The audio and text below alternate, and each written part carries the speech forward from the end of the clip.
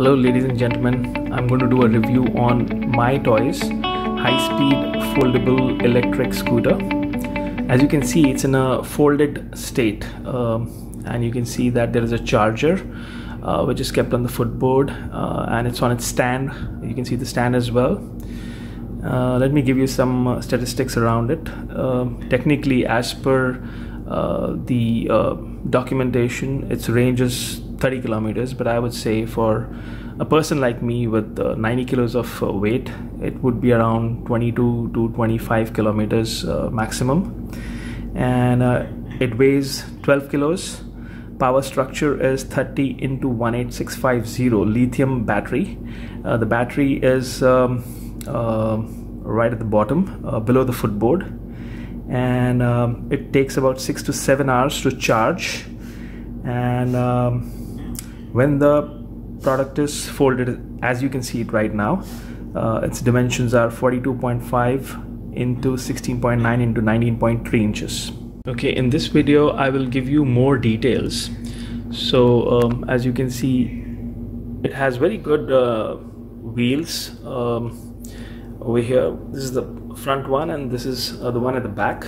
This wheel is actually providing the power, so it's a rear wheel drive, I would say. You can see the wires, and that's the place from where it gets the power. The battery is actually right here down, and it's a lithium battery. It's a long one, a big one, and it supplies power to this wheel, and then this electric scooter moves. This is the charger, and you can see the charger. It is connected over here. This is the point where you need to put it, and then the other end would go to the mains, and you can then charge it, and it takes, as I mentioned, 5-6 hours to charge it fully. Depends upon how the condition of your battery is. First time when you charge it, it takes about 7-8 hours also. First time when you're charging it, but subsequent times it takes less amount of time. And it's been a year since I bought it, and I've gone a couple of times to one of the malls over here. It's called the Yas Mall. So I've gone a couple of times to it from my residence, which is in Yas Island. It's about 5 kilometers one way, so 10 kilometers going and coming, and very comfortably I've been able to do that. This is of course the handle. This is where you place your hand, here and here. This is the brake. This is the bell, the horn, as you may call it, and this is the this is the place from where you get the light coming out. So this is like your kind of torch, I would say. Pretty bright it is, and it functions nicely. I try to avoid using it much because Abu Dhabi is pretty much well lit, and it's really not required. But and of course we don't take it on main roads, so it's okay if you don't use it. Daytime is definitely not required, and it saves the battery as well. And then yeah, I will show you more things about it once I kind of open it. So this is the point, this point where this is where you lock it, and you can actually lift it. So it's about 12 kgs. It can be lifted, of course. I'll show you how to remove the latch. It's a bit tricky with one hand, but yeah, here it is. That's how you take it out, and that's how you put it back. It's very simple. It's locked again. Just with one finger you lift it, and it does the job. And yeah, it's very simple. All right, in this video I'm going to show you what I couldn't show you when the bike or the scooter was rather folded. It's the bell function. This is how you can alert anybody who's on the way, somebody who's walking. And let me show you this as well. So this is the power on switch. So when you switch it, it's like this. This is how it will show. It's showing the speed as 0, and you have this indicator over here to tell you that you have 5 bars over here, which means it's fully charged. And if you press it again, continuous press, it will switch off. And if I had to press it 2 times, it would power on the light as well. So let me show you that. I pressed it again, and we have the light coming over here. You can see that, pretty bright, very decent. And I'm going to switch it off. So that's switched off. So this is what I wanted to show you. And this is the accelerator. I couldn't show it to you when it was folded. So when you press it like this, it will accelerate. I've seen it go to a speed of 13 kilometers an hour. I couldn't see it going more. The manual says more, but I couldn't see it. I don't know why. This, of course, is the brake. You apply the brake like this. Very decent.